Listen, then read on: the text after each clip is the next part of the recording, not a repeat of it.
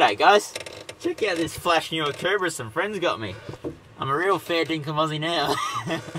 Anyway, probably about, let's say 3 years ago, I ripped out my back seats and I've never looked back. Why is that, you might wonder? Because I made this, the cupboard. So I never really carry more than 2 people in the car, if that. So the back seats were kind of wasted space for me. There's all this foam there, you can't utilize the full area, and I was like, let's chuck them out. Let's see if I can make something that works for me better. So, made the cupboard, and I'll show you all about it. Man, I was half thinking I should rip off the door to make this video. Probably be a bit easier, but anyway, the cupboard. It's got 2 levels. It's got an internal light in the top on a magnet switch. That's kind of more recent addition. Just makes it so much easier to find stuff at night. And the top is pretty much just a food storage area.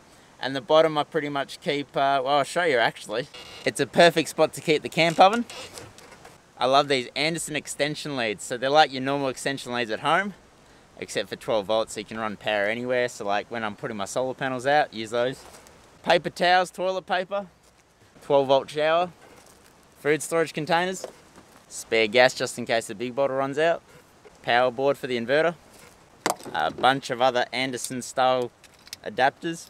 So yeah, it's a pretty handy little area to keep things, especially the camp oven, because the camp oven's just so big and bulky. Just trying to find somewhere to keep it is a pain in the butt, but it just fits in nice there.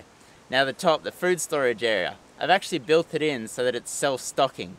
So all you got to do is think about what you want in there, close the door, and it's there. I'll show you. And then you just open it up and hey presto, everything that you wanted's there and packed. It's a pretty handy feature, and it just gets billed straight to your credit card, so it's pretty nifty.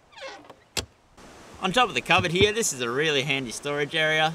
There's 2 straps to secure things because anything up here is going to hit you in the back of the noggin if you have a bad crash or a rollover. And I usually do keep lightweight stuff up here like sleeping bags, pillows, the drone backpack as well. It's just a really nifty spot. Also the solar panels. That's a little 80 watt solar panel, so if I'm camping for more than one night, I'll generally set that up, but that pretty much lives up here. Behind the driver's seat, the cupboard's become a really good spot to mount some of my electronics. Got an Anderson plug here that feeds my little Waco fridge freezer that sits in the back here normally. 300 watt inverter just for charging batteries and a few other bits and pieces, and just a Siggy plug. And the Cellfire range booster as well. I'm just testing that at the moment, but that thing is awesome. Definitely going to make a video on that soon. But all of this is run from the 2 deep cycle batteries in the back of the tray, and it's just a neat little spot because I don't know where I'd mount this stuff otherwise, but it's just worked out well. Alrighty, hopping over to the other side of the car. This area is not terribly exciting really, it's just a flat storage area. There's a lip here to stop things flying forward, and I've got a couple of eyelets here as well.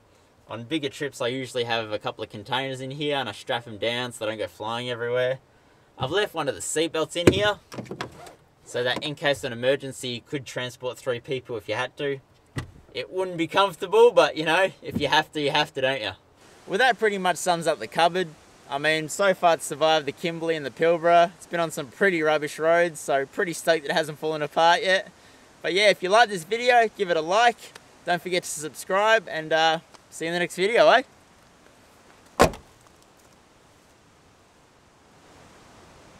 I hope people realise that it's not actually self-stocking. Be nice if it was though.